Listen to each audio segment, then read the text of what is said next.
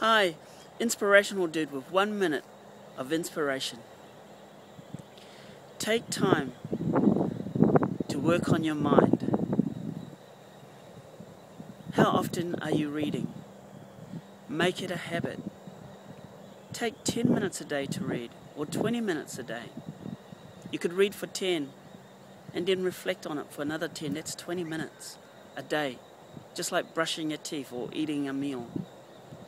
Reading a book is 10 years of knowledge, so that you are investing in your own development and your own growth.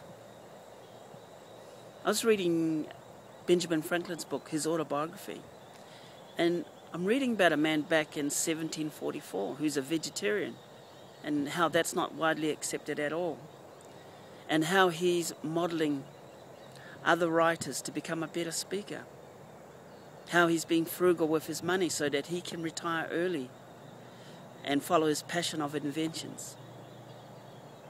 Nothing is new, is it? Everything that we require, when you think about it, is free. If you work on your mind by reading, that doesn't cost anything. If you work on your body by getting exercise and sunshine and eating right, that doesn't cost anything. Spirituality, whether it's through meditation, any form of spiritual connection, that doesn't cost anything. In the time of Benjamin Franklin, when I was reading how he started it in the early mornings and then he went to work, I was very aware that there are no mobile phones, probably no electricity, no cars.